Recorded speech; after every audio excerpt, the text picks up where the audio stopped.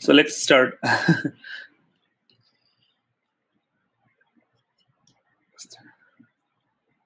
So welcome everyone to have another session. এই সেশনে আমাদের সঙ্গে যুক্ত হয়েছেন আশিক ভাই, আশিক উজ্জামান ভাই. He's been in the industry for more than 20 years. তার জাভার experience almost same 20 years. So we'll be able to know a lot from his experience. Currently Ashiq ভাই কাজ করছেন হচ্ছে ইঞ্জিনিয়ারিং ম্যানেজার হিসেবে মার্কেটা ইনকর্পোরেশন ক্যালিফোর্নিয়া। এছাড়াও উনি এর আগে রোকু আইএনসিতে কাজ করেছেন, অ্যাডোবিতে কাজ করেছেন, টিউব মোগলে কাজ করেছেন, স্পেশালি সেলসফোর্সে উনি অনেক দিন ছিলেন। ইন্টারেস্টিংলি আশিক ভাইয়া হচ্ছে পড়াশোনা করেছেন ঢাকা ইউনিভার্সিটি থেকে, আমাদের বাংলাদেশে উনি অনেক দিন কাজ করেছেন। সো ইউএসএ তে মাইগ্রেট করার পরে উনি আমাদের প্রায় মাঝে মাঝে আমাদেরকে বিভিন্ন সময় বিভিন্ন বিষয় নিয়ে সেশন নিয়ে থাকেন, আমাদেরকে এক্সপিরিয়েন্স শেয়ার করেন, হুইচ ইজ এক্সট্রিমলি আমরা বেনিফিটেড হই।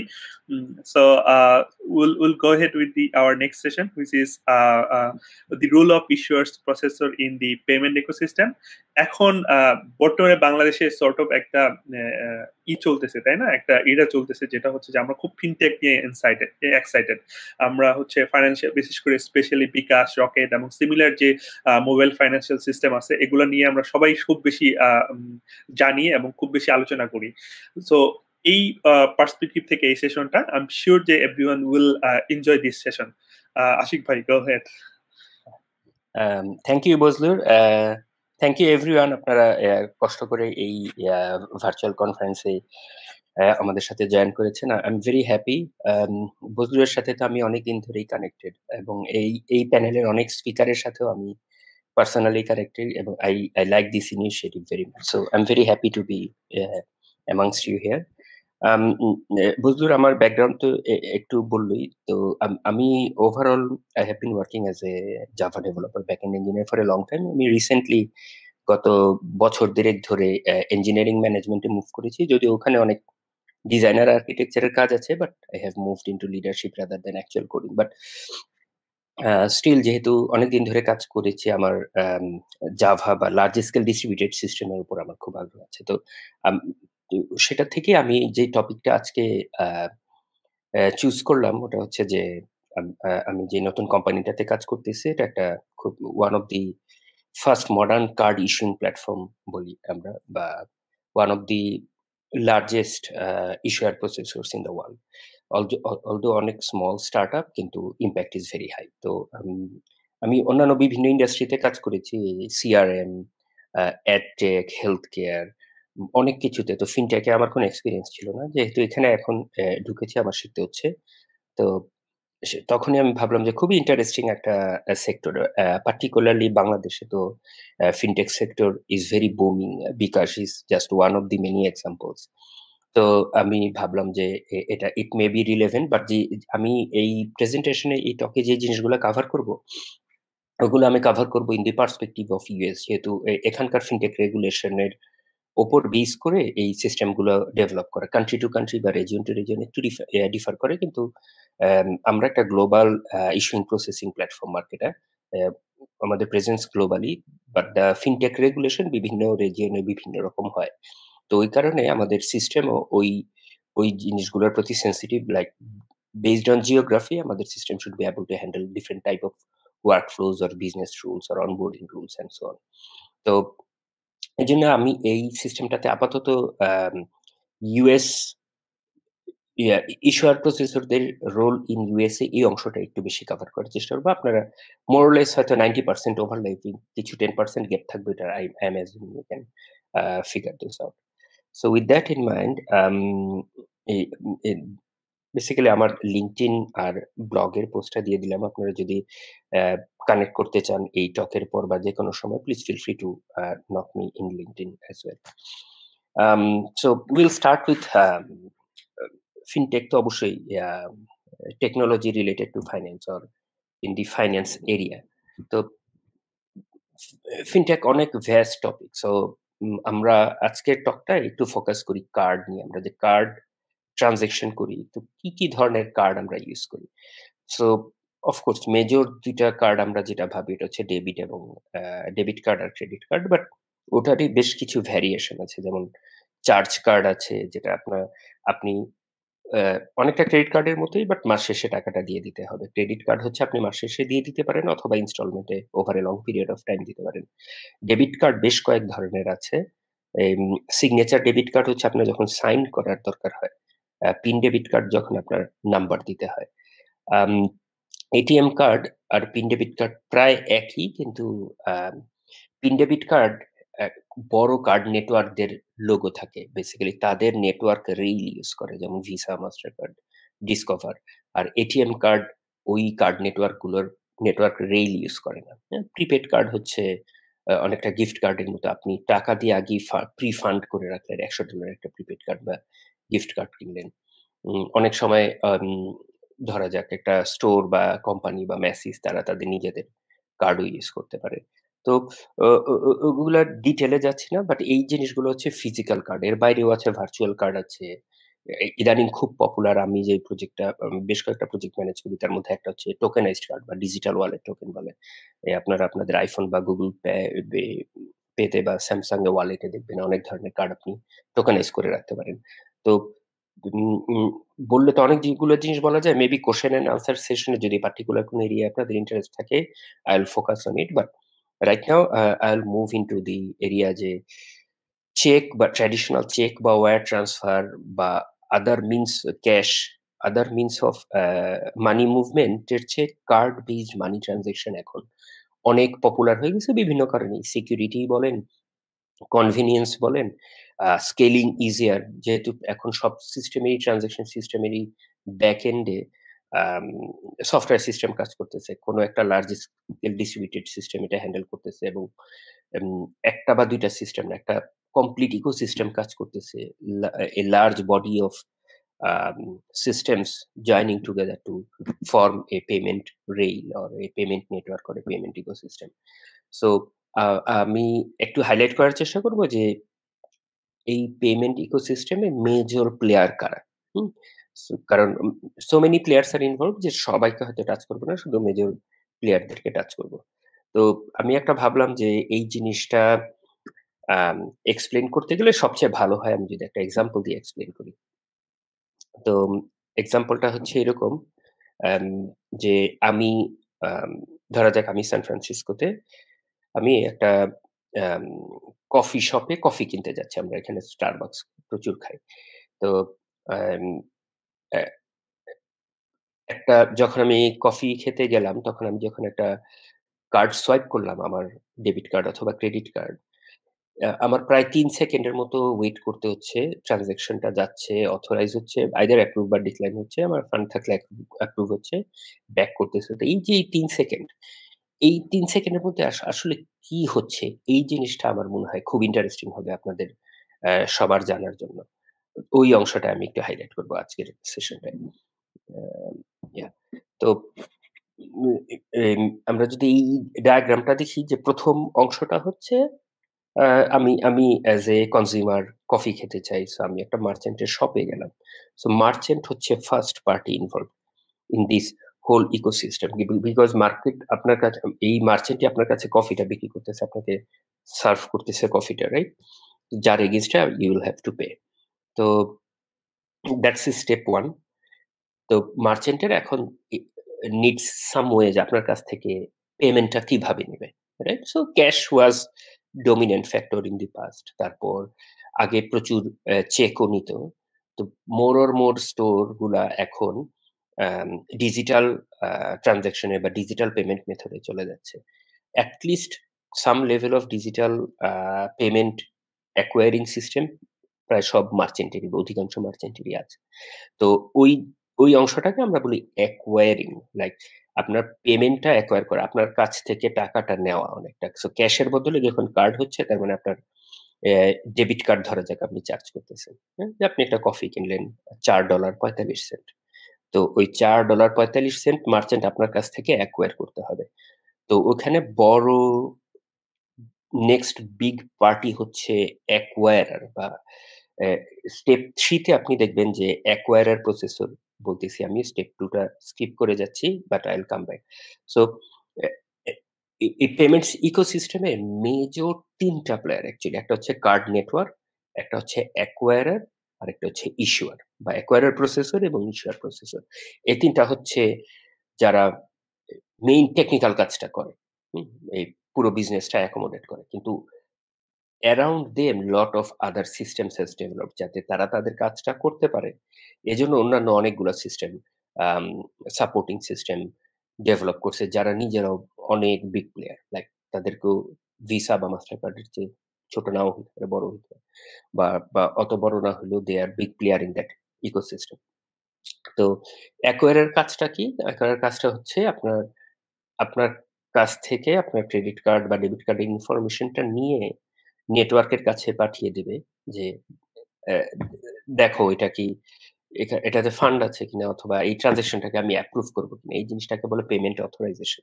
পেমেন্ট অথরাইজেশন এর জন্য ফরওয়ার্ড করে দেওয়া হচ্ছে অ্যাকোয়ারার এর কাজ। তা আপনি দেখবেন এই অ্যাকোয়ারার আর মার্চেন্ট এর মাঝখানে একটা 2nd স্টেপ আমি এড করেছি। এটা হচ্ছে payment facilitator. One of the thing হচ্ছে যে অ্যাম অ্যাকোয়ারাররা অনেক বড়। যেমন ধরা যাক JP Morgan Chase, JP Morgan চেজের এ যদি একটা Starbucks টা অনেক বড় company, they can afford anything but একটা ছোট মার্চেন্ট যখন জেপি মর্গান চেজের কাছ থেকে অ্যাকোয়ারিং এর মেশিন নিতে যাবে, তাদের একটা বিজনেস অ্যাকাউন্ট খুলতে হয়। অনেক লম্বা প্রসিডিউর। তাদের ক্রেডিট ভালো থাকতে হবে, হিস্ট্রি ভালো থাকতে হবে, তখন তাকে দিবে। আম বেশ হার্ডওয়্যার আছে, ইনস্টলেশন এর ব্যাপার আছে, এগুলো বেশ সময় লাগে। তো যখন ছোট কোম্পানিগুলো শুরুতে তৈরি করে তারা এত বড় রিস্ক নিতে চায় না। তারা যেটা করে বলে যে, "আমি আমার ব্যবসা তো অত ভালো নাও হতে পারে। আমি এত টাকা পয়সা চার্জ করে ওদের সাথে কি কাজ করব কিনা?" তো এইজন্য একটা মিডল লেয়ার তৈরি হইছে। আম ওটা হচ্ছে পেমেন্ট ফ্যাসিলিটেটর। পেমেন্ট ফ্যাসিলিটেটররা আপনাকে রাইট অ্যাওয়ে ইনস্ট্যান্টলি আপনার মার্চেন্ট পেমেন্ট অ্যাকোয়ারিং এর জন্য যাতে আপনি ট্রান্সেকশন অ্যাকসেপ্ট করতে পারেন, ওই সেটআপ গুলো আপনাকে করে দিবে। যেমন ধরেন আপনি আপনি আম আ আ ঢাকাতে ওই জিনিসটা আমি জানি না এখনো শুরু হইছে কিনা আপনাদের কাছ থেকে জানতে চাইবো। আ বাট আপনি জাস্ট একটা ওই আমাদের ফুড ট্রাকের দোকান থাকে না? যে আমরা ট্রলি ঠেলে, ঠেলে ভাপা পিঠা বিক্রি করলাম। ঐরকম এখানে যেগুলা ভ্রাম্যমান ফুড ট্রাক তারা হয়তো একটা iPhone বা একটা iPad এর মধ্যেই একটা PayFac বা পেমেন্ট ফ্যাসিলিটেটর ইউস করে ইমিডিয়েটলি তারা আপনার কার্ডের আম ইনটেক নিতে পারতেছে, ট্রান্সেকশন নিতে পারতেছে, রাইট?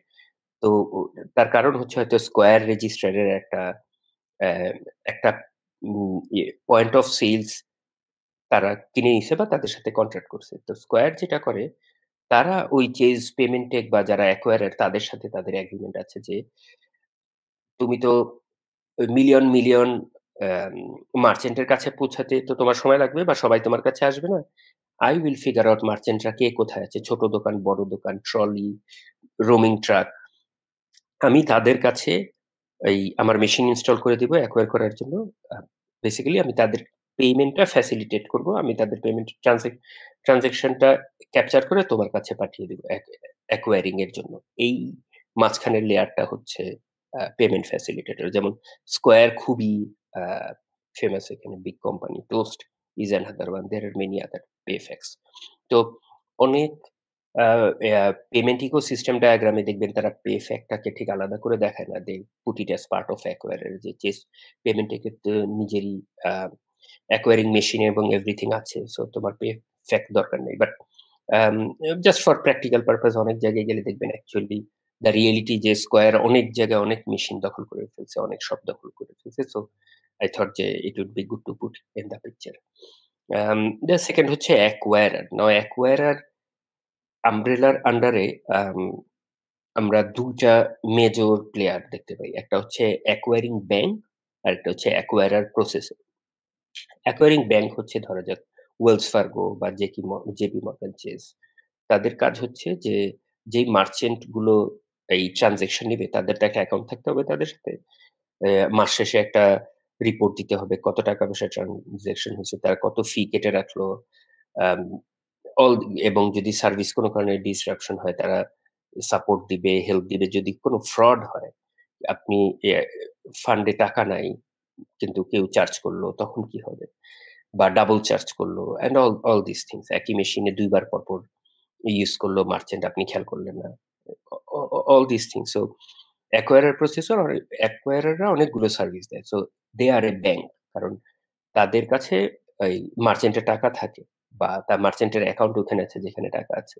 মানি মুভমেন্টের একটা পার্ট তারা হ্যান্ডেল করে নেটওয়ার্ক এবং ইস্যুইং ব্যাংকের সাথে।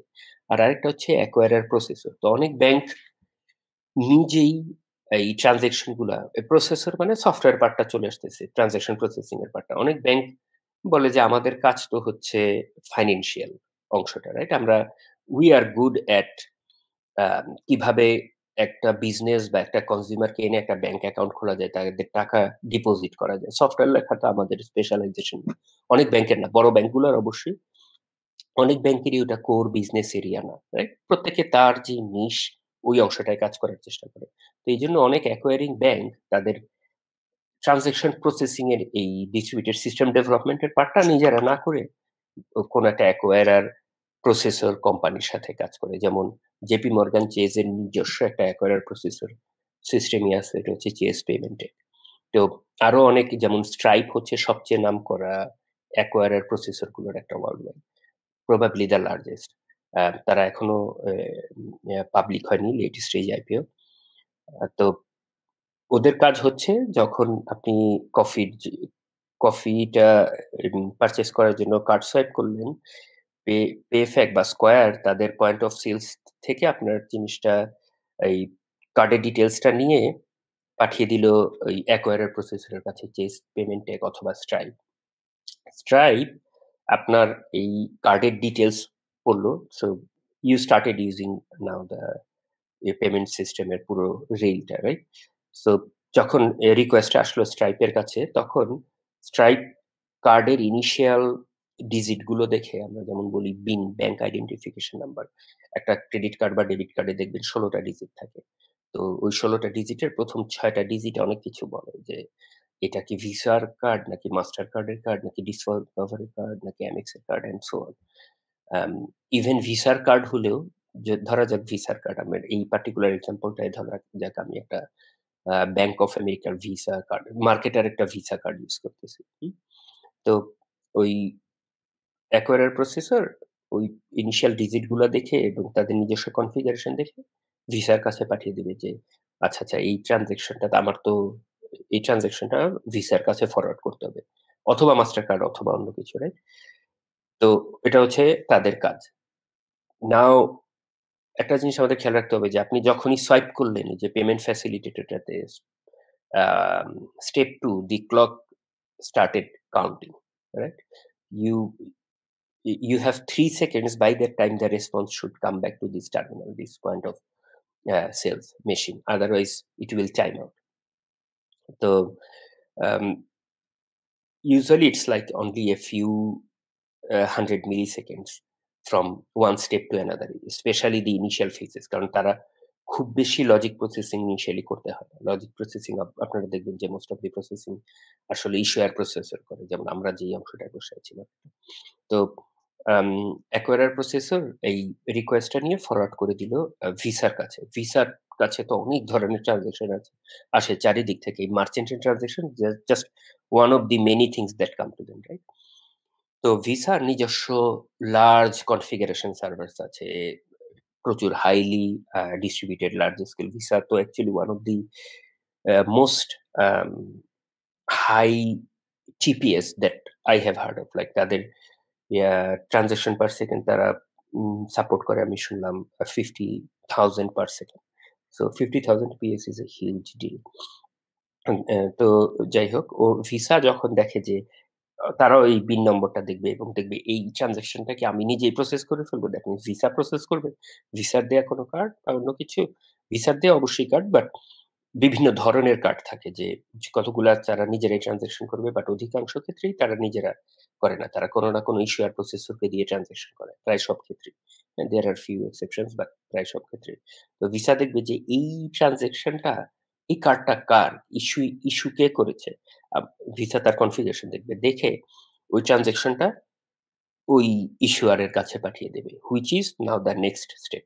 তো but before I go to the next step, ইস্যুয়ার, so let me revisit back a little bit G অ্যাকোয়ারার। So অ্যাকোয়ারারে আমরা দেখলাম কিন্তু দুইটা অংশ, অ্যাকোয়ারিং ব্যাংক আর অ্যাকোয়ারার প্রসেসর। এবং আমরা জানলাম যে অনেক ক্ষেত্রে অ্যাকোয়ারিং ব্যাংক নিজেই অ্যাকোয়ারার প্রসেসর হিসেবে কাজ করতে পারে। যেমন জেপি মর্গান চেজ আর চেজ পেমেন্টেক। চেজ পেমেন্টেক জেপি মর্গান চেজেরই একটা অ্যা ইন্টারনাল গ্রুপ বা অ্যা ই ই subsidiary versus it can be JP Wells Fargo as a acquiring bank and Stripe as a acquirer processor.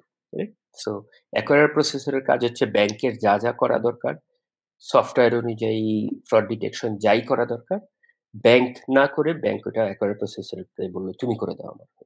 So এইজন্য তারা একটা ফি রাখে বা ট্রান্সেকশনের একটা পার্সেন্টেজ সবাই পায় এই জায়গায়। পেমেন্ট ফ্যাসিলিটেটর পায়, অ্যাকোয়ারার প্রসেসর পায়, তারপর নেটওয়ার্ক পায় visa, all on transaction volume, right? তো তারপর ভিসা হচ্ছে আমাদের এই ক্ষেত্রে আম card network, right?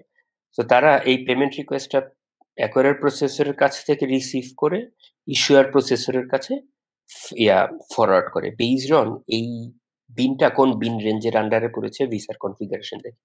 So it can be Visa, it can be MasterCard or Discover if these are debit card.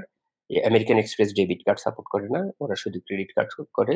So if it is credit cards, any of those, শুধু এগুলোই না, এই জাপানস জেসিভি, আমেরিকাস সরি চায়নাস আলিপে, তারপর union pay, দেয়ার আর other one. So আমি just USA তে যেগুলো একটু মোর prominent ওই অংশগুলোর কথা বললাম।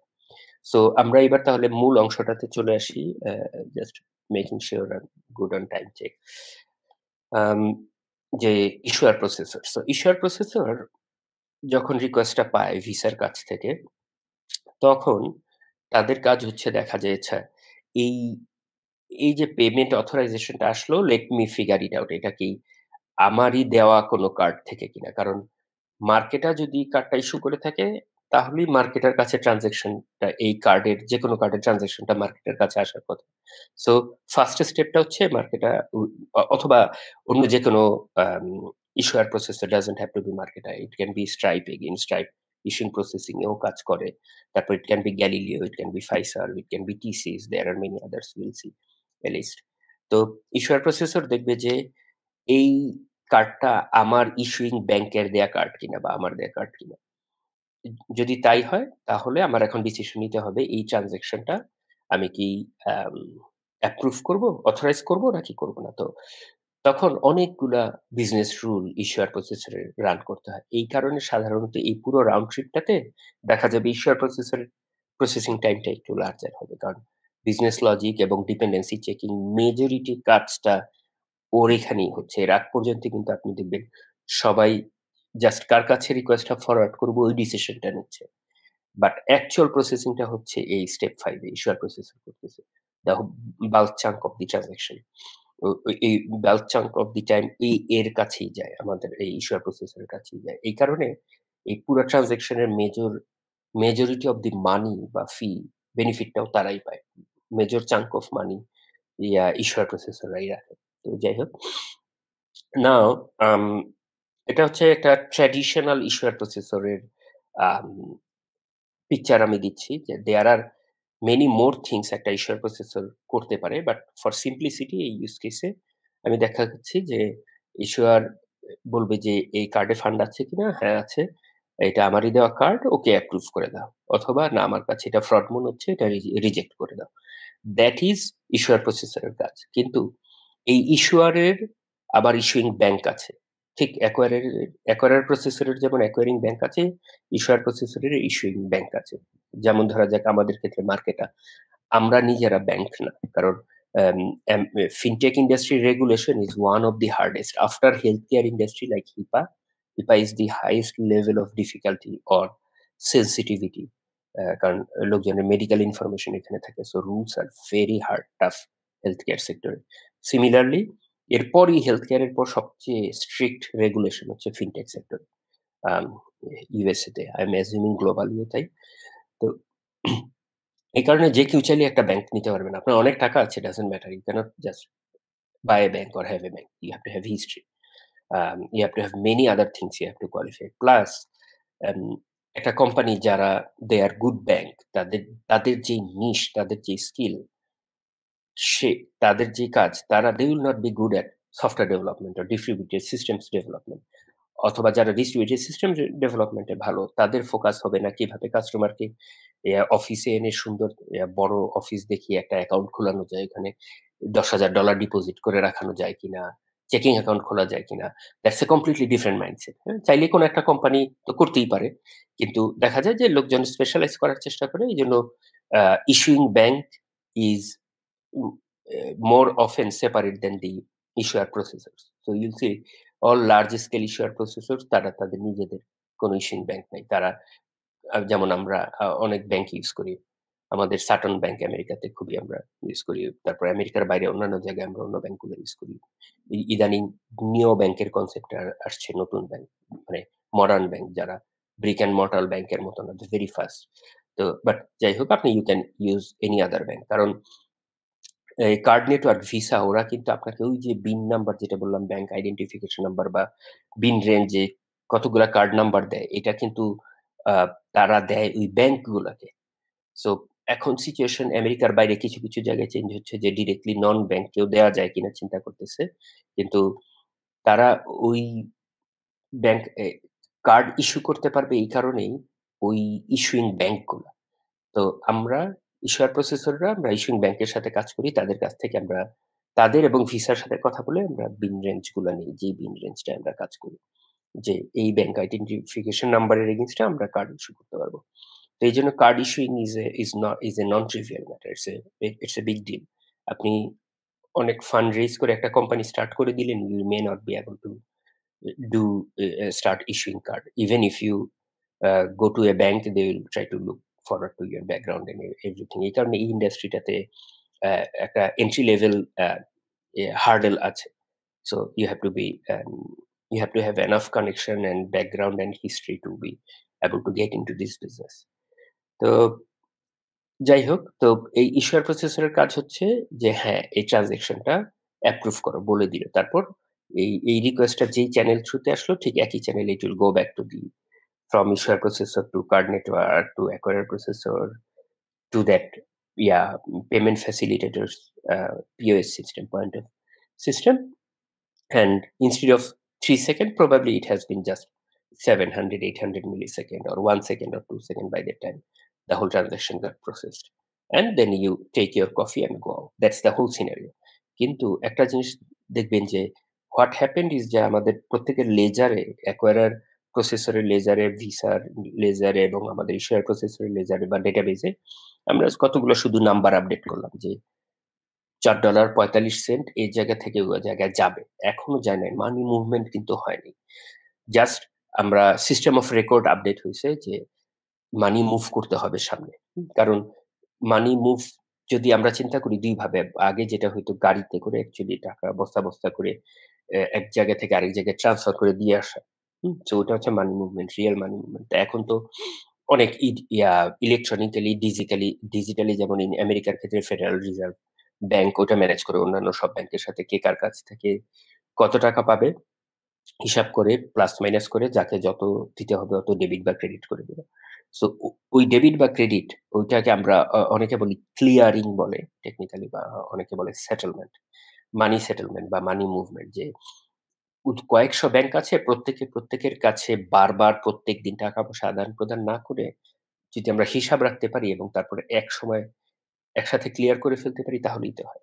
তো ওই জিনিসটাই করে অনেকে, এটাকে বলে এসিএইচ, অটোমেটেড ক্লিয়ারিং হাউস, অনেকে বলে সেটেলমেন্ট, অনেকে বলে ক্লিয়ারিং, এবং অনেক ভাবে জিনিসগুলো হয়। তো ওটা আমি স্টেপ 6 এ দেখালাম যে ইস্যুয়ার processor send periodic files two এসিএইচ network, আমেরিকার ক্ষেত্রে ওটা হচ্ছে নাচা, network for settlement of money movement amongst banks and involved parties. So তার মানে আপনার কফি কেনার টাইমে শুধু কতগুলা লেজার বা রেকর্ড আপডেট হচ্ছে, অ্যাকচুয়াল মানি মুভমেন্ট হচ্ছে না। অ্যাকচুয়াল মানি মুভমেন্ট প্রবাবলি একদিন বা দুদিন পরে হচ্ছে।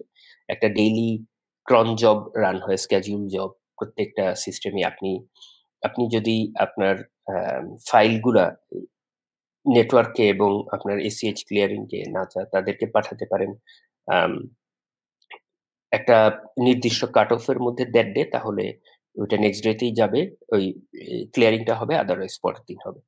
But this is one of the quick overview of what is actually happening. তো আমার মনে হয় যে আমি আরেকটু স্পিড আপ করব, but this probably will give you some of the idea who are involved in the uh, payment ecosystem. Card ইস্যুয়াররা কি করে? Card ইস্যুয়াররা actually physically card print করে বা ডিজিটাল কার্ড আপনার কাছে পাঠিয়ে দেয়। সো আমরা ম্যানুফ্যাকচারিং সহ সবকিছুই করি।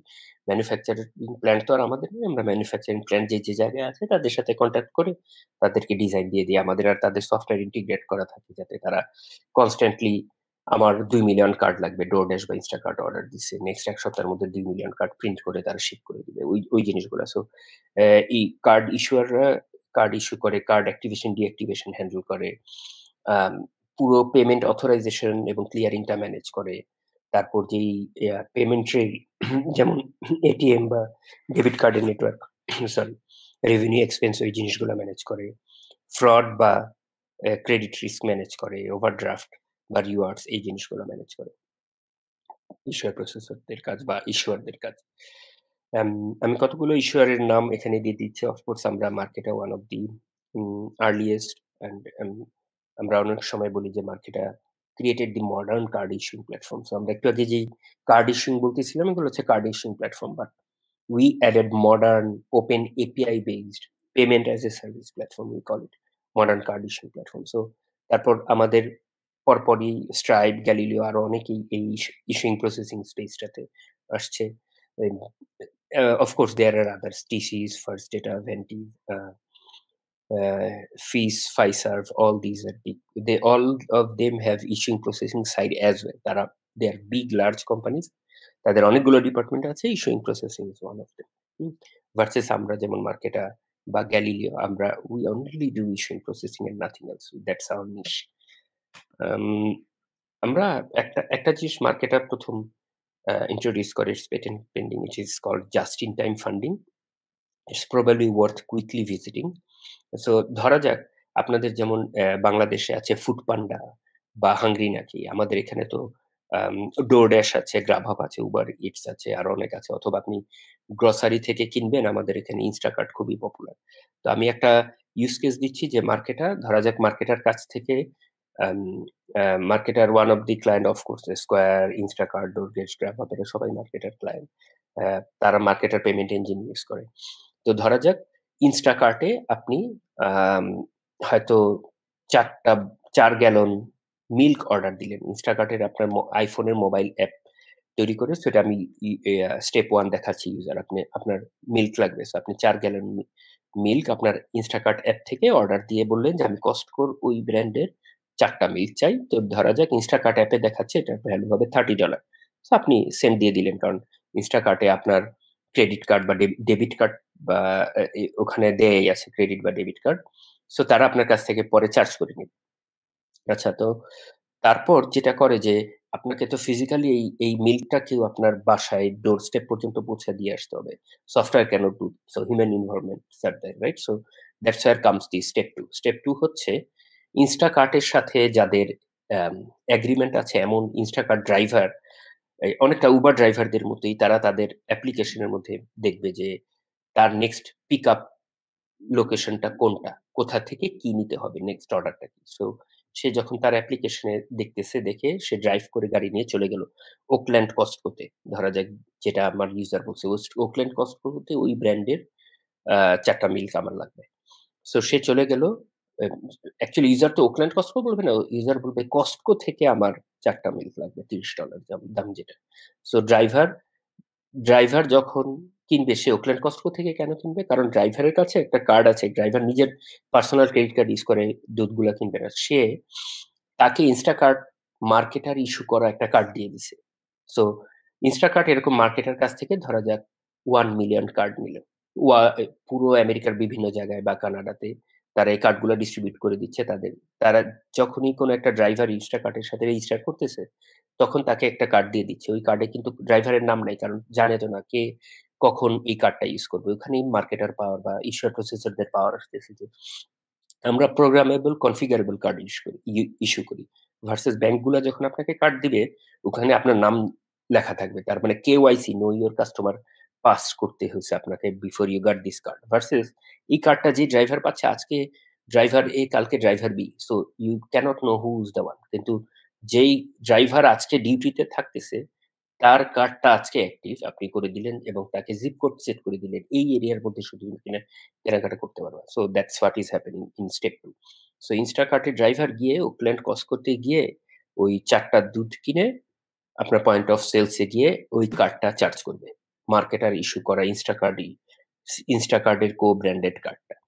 নাও সে যদি ওই 4 টা মিল্কের বাইরে নিজের জন্য আরো 2 টা কোক কেনে, যেটা আপনার ইউজার অর্ডার দেয় নাই, তাহলে এই ট্রান্সেকশনটা কি হওয়া উচিত? রিজেক্ট হওয়া উচিত। কারণ that's not why this card is only for those 4 mill, right? So ওখানেই এই জাস্ট ইন টাইম ফান্ডিং এর ব্যাপারটা আমরা টের পাবো যে হাউ পাওয়ারফুল ইট ইজ। তো ধরা যাক এই ড্রাইভার ওই 4 টা মিল্কই কিনে কার্ড সোয়াইপ করলো। So again like the earlier picture, it goes to Visa or Mastercard. Visa দেখলো বিন নাম্বারটা প্রথম 6টা নাম্বার, ও এটা মার্কেটার ইস্যু করা কার্ড। সো স্টেপ 3 থেকে ভিসা স্টেপ 4 এ ফরওয়ার্ড করে দিল মার্কেটার কাছে ইস্যুয়ার প্রসেসে। এখন মার্কেটা অনেকগুলো বিজনেস রুল রান করে। প্রথম হচ্ছে এটাকে আমার এই ট্রানজাকশনটাকে আমার প্রসেস করা উচিত কিনা, আমারই কার্ড কিনা, হ্যাঁ।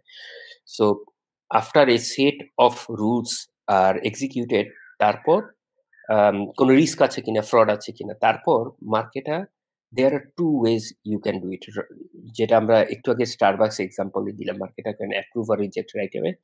অর আমরা যে এক স্টেপ ফার্দার ডিপ কোলাবোরেশনে পার্টনারশিপে চলে গেছি through just in time funding, হচ্ছে আমরা এই ইনস্টাকার্টের সাথে উইল ওপেন এ চ্যানেল যে ওকে এই রিকোয়েস্টটা আমি অ্যাপ্রুভ বা রিজেক্ট নিজে না করে I want some additional validation from Instacart. So রিকোয়েস্টটা আমরা তখন ইনস্টাকার্টকে ফরওয়ার্ড করে দিই, যেটা আমি স্টেপ 5 এ এখানে দেখাচ্ছি ম্যানেজড প্রোগ্রাম।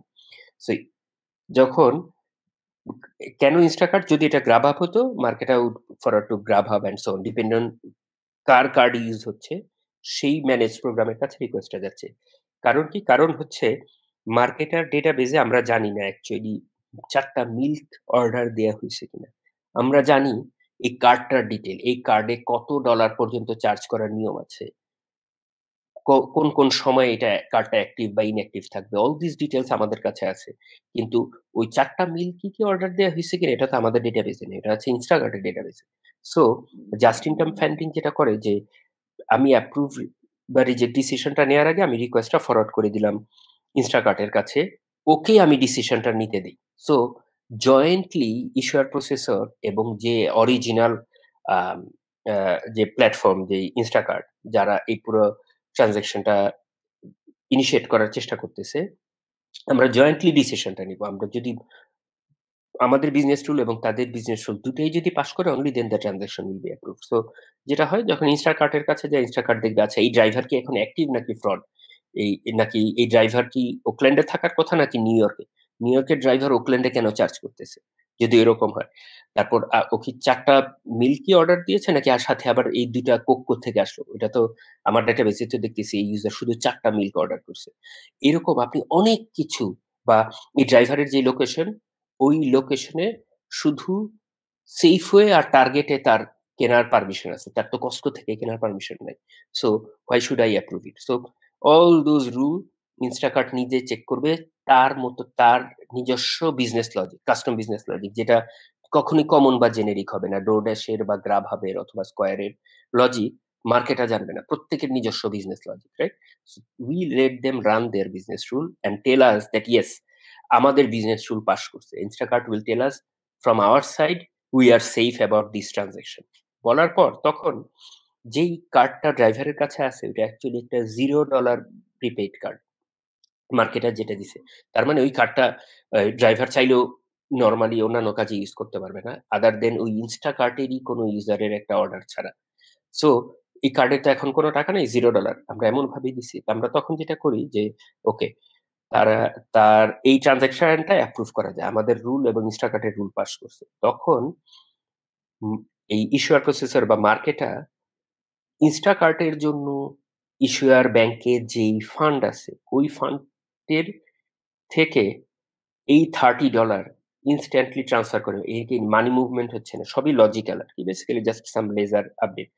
লজিক্যালি $30 এই প্রিপেড কার্ডটাতে তখন ভরে দিবে, দিয়ে ভিসাকে বলবে অ্যাপ্রুভ করে দাও, আমরা অ্যাপ্রুভ করে দিচ্ছি। ভিসা দেখবে ফান্ড আছে, সো $30 ইমিডিয়েটলি ট্রান্সফার করে $30 ইমিডিয়েটলি মাইনাস হয়ে কার্ডটার ব্যালেন্স আবার $0 হয়ে গেল। The transaction goes back to the driver. ড্রাইভারের এই point of sales Costco location, Oakland location বললো যে ইয়েস ইউ আর অ্যাপ্রুভ, তুমি নিয়ে নাও। তারপর ড্রাইভার মিলগুলো নিয়ে আপনার বাসায় দিয়ে আসলো। তো ওই জায়গাটাতেই এজন্য দেখবেন স্টেপ 4 আর 6 দুইটাতেই আমি মার্কেটা বা ইস্যুইং প্রসেসর দেখিয়েছি। বাট বেসিক্যালি এই যে স্টেপ 4, 5 আর 6 মার্কেটা আর ইনস্টাকার্টের যে যৌথভাবে বিজনেস রুল ভ্যালিডেশন, এই অংশটা হচ্ছে পাওয়ারফুল। বা আমরা ইন্ট্রোডিউস করি প্রথম, এখন অন্যান্য কোম্পানিগুলো করতেছে, আমরা বলতেছি just in time funding or জিট funding, এই জিনিসটাকে বলে। It's very revolutionary. এবং আপনার তাহলে যেটা সুবিধা হচ্ছে যে আপনার আগে থেকে কার্ডে টাকা থাকা লাগবে না। সো যতক্ষণ আপনার অ্যাকাউন্টে টাকা থাকতেছে, ইনস্টাকার্টের অ্যাকাউন্টে, আপনি হয়তো কিছু ইন্টারেস্ট পাচ্ছেন। There are a lot of other benefits of not giving money ahead of time, right? Only at real time you give the money, transfer the money. So that is one of the thing আমরা মার্কেটে ইয়ে করতেছি। তো আমাদের হাতে যেহেতু বেশি সময় নেই, আমি পরের স্লাইড গুলো খুব কুইকলি চলে যাব। ইটস জাস্ট জিট ফান্ডিং এর বেনিফিট যেটা আমি ওই আগের পিকচারটাতে দেখিয়েছি কুইকলি এখানে, যে এটা পেমেন্ট অথরাইজেশন ডিসিশন মেকিং এ হেল্প করে। ফান্ড অনলি ট্রান্সফারস এট real time, so maximum time fund আমাদের কাস্টমাররা, আমরা তো বিজনেস টু বিজনেস, ইনস্টাকার্ট বা ডোরড্যাশ বা স্কোয়ার, তারা তাদের অ্যাকাউন্টেই ম্যাক্সিমাম টাইম ফান্ডটা রাখতে পারতেছে। ক্যাশ ফ্লো ম্যানেজমেন্ট ইজি, আপনার আগে থেকে কার্ড দিয়ে দিতে হচ্ছে না, টাকা দিয়ে দিতে হচ্ছে না। প্রিপেড কার্ডে যেমন গিফট কার্ডে আপনি $100 দিয়ে গিফট কার্ড কিনলেন, তার মানে আপনার ওয়ালেট থেকে টাকা আগেই চলে গেল, রাইট? আর এটা হচ্ছে একদম যখন দরকার তখনই, ট্রানজাকশনের সময় যতটুকু দরকার শুধু ততটুকু টাকাই আপনার দিতে হচ্ছে, আগে থেকে আপনার আপফ্রন্ট কোনো টাকাই দিতে হচ্ছে না। This R some of the benefits of জিট funding. যদি এই বেনিফিট গুলো আমাদের কাছে স্মল মনে হতে পারে, একটা ফাইন্যান্সিয়াল ইনস্টিটিউশনের কাছে every cent staying in their bank every day is a big deal. Basically, that's the whole of their business. They make money out of it. তো আমি এই অংশগুলো একটু সময়ের স্বল্পতায় স্কিপ করব, বাট একটা জিনিস আমি বলতে পারি যে ওয়ান অফ দি থিংস, এই অ্যাকোয়ারার প্রসেসর আর ইস্যুয়ার প্রসেসর কার্ড নেটওয়ার্কের সাথে যে কমিউনিকেশন করে, এটা it has to be very super fast communication, like যে traditional regular internet base connection আপনার আইএসপির উপর ডিপেন্ড করে যদি করেন, তার চেয়ে ওই নেটওয়ার্ক গুলা ম্যান্ডেট করে যে you have dedicated server two server connection between the issuer processor and bank. Similarly, acquire processor, not bank, and the card network like Visa. তাহলে কি ট্রানজাকশন টাইম অনেক ফাস্টার, অনেক রিলায়েবল। কারণ এটা যেহেতু মানি মুভমেন্টের ব্যাপার, টাকা পয়সার ব্যাপার, so tolerance level is very low. তো ওই কারণে এই ISO 8583 একটা স্ট্যান্ডার্ড, যেটা এই যে এই কমিউনিকেশন, এই পুরো পেমেন্ট ইকোসিস্টেমে যারা ইনভলভ, তারা একজন আরেকজনের সাথে কিভাবে কমিউনিকেট করবে, অ্যাকোয়ারার প্রসেসর কিভাবে ভিসার সাথে কানেক্ট করবে, ভিসা কিভাবে মার্কেটের সাথে কানেক্ট করবে, এই স্পেসিফিকেশন গুলা একটা স্ট্যান্ডার্ডাইজেশন দেওয়া হচ্ছে এই ISO 8583 তে। অনেক ধরনের আছে, আপনি ইভেন এটিএম মেশিনে যে আপনি টাকা তুলতেছেন কিভাবে করবেন, all these are covered under this standards, many different sections. So this is a very important one. So one of the Java-based implementation of this ISO 8583 is JPOS. It's the most common ISO 8583 implementation that I see people use. There are a few others, none of them are really very popular. So JPOS is the one. It's a open source library or framework. আমরাও marketer JPOS এর উপর একটা wrapper তৈরি করেছি, আমরা জিনিসটাকে বলি জেকার্ড, but হচ্ছে ISO 8583 implementation for issuer processors আমরা যে জিনিসটা করি। But JPOS supports not only issuer processor part, anything around ISO 8583, other part also you can use it. তো সময়ের স্বল্পতে আমি আর খুব ডিটেইলে যাব না এখানে। I think majority of the thing I have already covered. Maybe let me just quickly see. Yeah. I think, yeah. So we have a question. Sure. Thank you. Questions. Questionটা হচ্ছে যে why PIN is taken only in card present, like CP mode, but not in card not present mode. Say instead of typing CVV, expiry date, etc. in payment process, payment page of e-commerce, why they simply not accept PIN online? ও আচ্ছা। So প্রথমত হচ্ছে যে এই অ্যাকোয়ারার processor বা ইস্যুয়ার processor আমরা সব ধরনের ট্রানজাকশনই support করি। তার মানে if it is CP based transaction, card present transaction versus CNP transaction, card not present transaction, we support both. তা আমি যদি প্রশ্নটা বুঝে থাকি, এটা হচ্ছে যে এই যে ট্রানজাকশন এই এই পেমেন্টের ডিটেলস গুলা যে আমরা ইউজারের কাছ থেকে কালেক্ট করছি, আমরা ওই ওই সিভিভি কোডটা সব ক্ষেত্রে কেন নেই না? হয়তো মেইন আইডিয়াটা এরকম। তো if I go back a little bit, is যে আমি যে অনেকগুলো কার্ড টাইপ দেখিয়েছিলাম, let me go back to that one. যে charge card, credit card, signature debit card, pin debit card, ATM card, prepaid card, ওই জিনিসগুলো বলতেছিলাম। তো এদের একটা ডিফারেন্স হচ্ছে এরা বিভিন্ন নেটওয়ার্ক রেল ইউজ করে বা পেমেন্ট রেল, মানে এই নেটওয়ার্ক বলতে যেমন এটিএম কার্ডের একটা নেটওয়ার্ক আছে। ধরা যাক এই আমেরিকাতে ধরা যাক 50টা ডিফারেন্ট এটিএম কার্ডের নেটওয়ার্ক আছে। কয়েকটা নেটওয়ার্ক তাদের নিজেদের মধ্যে এগ্রিমেন্টে আসলো যে আমার এটিএম মেশিনে যদি তোমার কোনো কার্ড ইস্যুয়ার কার্ড হোল্ডার এসে চার্জ করে, তাকে আমি টাকা তুলতে দিব। ঠিক আছে? সো তাদের মধ্যে একটা এগ্রিমেন্ট। তারা যেই নেটওয়ার্কটা ইউজ করে, তারা একটা ডিফারেন্ট টাইপের ইন্টারচেঞ্জ ফি অ্যাপ্লাই করে। যেমন অনেক জায়গায় আপনি $100 তুলতে গেলেন, মেশিন $3 চার্জ করবে। হ্যাঁ? সো তারা এক ধরনের ফি চার্জ করে। ভার্সেস আপনি যদি পিন ডেবিট কার্ড ইউজ করেন, আপনি আরেক ধরনের নেটওয়ার্ক ইউজ করতেছেন, বা সিগনেচার ডেবিট কার্ড। আপনি ভিসা, মাস্টার কার্ড অথবা ডিসকভার এদের নেটওয়ার্কটা ইউজ করতেছেন। ওখানকার ইন্টারচেঞ্জ ফি অনেক লো compare to let's say ATM card ফি। তো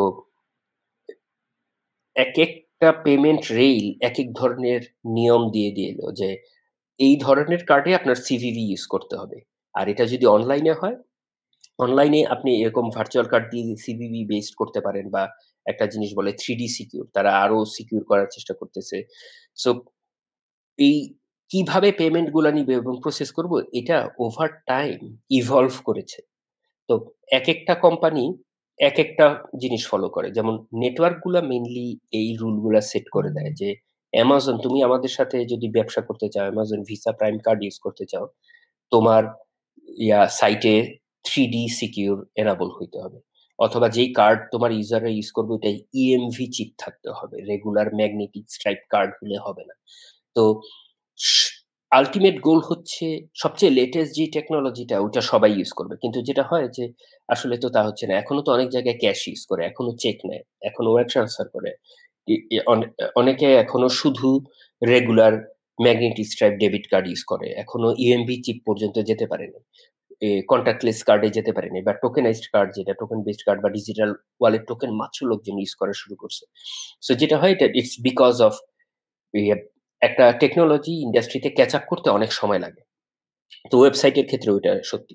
সবাই ওই জিনিসগুলা একসাথে রাইট ওয়ে ইন্ট্রোডিউস করতে পারতেছে না আরকি। So you will see in parallel ১০-১২ ধরনের ডিফারেন্ট টাইপের payment transaction is active and they are taking. But the world is moving more towards contactless digital wallet token, অথবা যদি ফিজিক্যাল কার্ড ইউজ করেন, EMV chip enable কার্ডগুলার দিকে with over time will get there, unless something new starts coming like cryptocurrency or blockchain. তখন আবার এই জিনিসগুলোর বদলে হয়তো লোকজন ওইগুলো ইউজ করা শুরু করবে বেশি। We are almost top of the hour, but we'll quickly take another question, which is MD Saifur Rahman asked question. সেটা হচ্ছে যে how do you scale your application? What tools framework do you use on top of the JPOS? Right. So it's one of the largest challenges and one of the key differentiator between a good software company with others.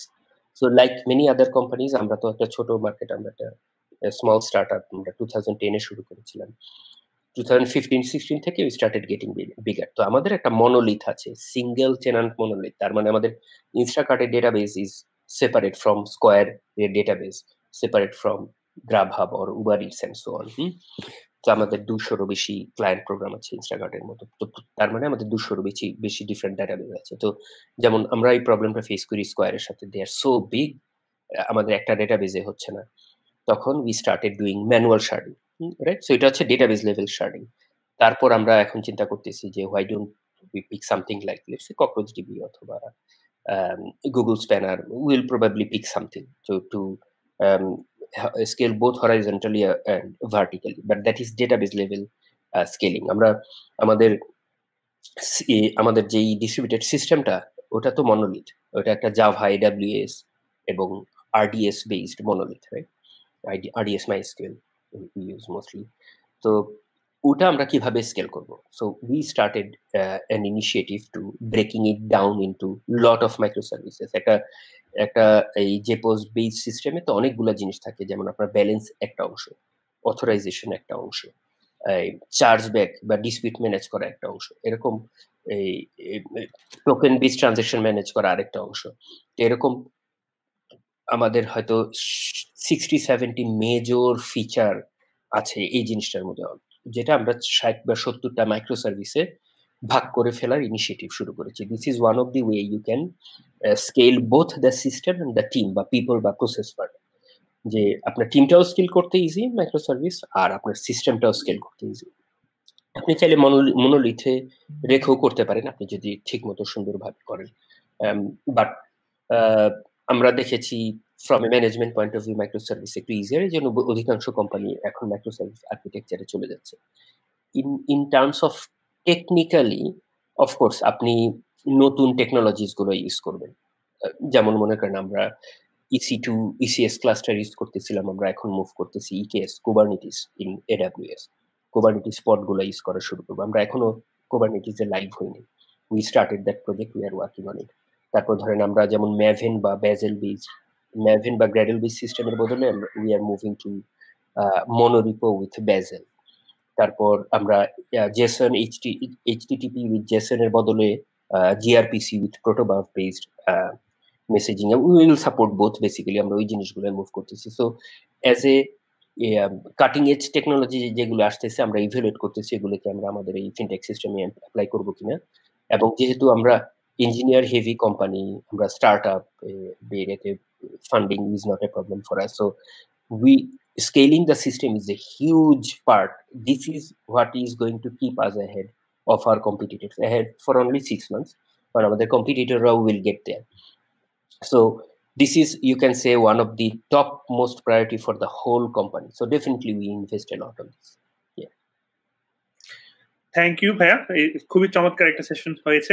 আমার ধারণা audience specially যারা experience তারা তো এই content গুলো বুঝতে পেরেছি, specially যারা জুনিয়র, আপনারা হয়তো যারা ফ্রেশার, স্পেশালি আপনারা যারা স্টুডেন্ট, তারা এটলিস্ট ফিনটেক সম্পর্কে কিছুটা আইডিয়া পেয়েছেন। আমরা যখন হুট করে অর্ডার দিয়ে দিই কিভাবে আসলে মানি প্রসেস হয় ব্যাকগ্রাউন্ডে, সেই সম্পর্কে আমরা কিছুটা ধারণা জানতে পারলাম। আসলে খুবই চমৎকার। এছাড়াও স্পেশালি যারা জুনিয়র ডেভেলপার তারা অনেক সময় জাভা যারা শিখতেছে তারা অনেক সময় জিজ্ঞেস করে যে জাভা আসলে কোথায় ব্যবহার হয়। This is the places wire Java extremely used হয়। এই যে ভাই অনেকগুলো প্রসেসের মধ্যে কথা এখানে বললেন, এগুলো তো জাভা দিয়ে ডেভেলপ করা হয়। So now you have get some idea how where we can use Java, right? Yeah. So thank you. It was an wonderful sessions. I'm sure everyone loved it, and অনেকেই already আমাদেরকে জানিয়েছেন যে it was an wonderful session. We really enjoyed your session. Thank you very much. Thank you, Bozlur, and thank you everyone audience. Yeah, take care.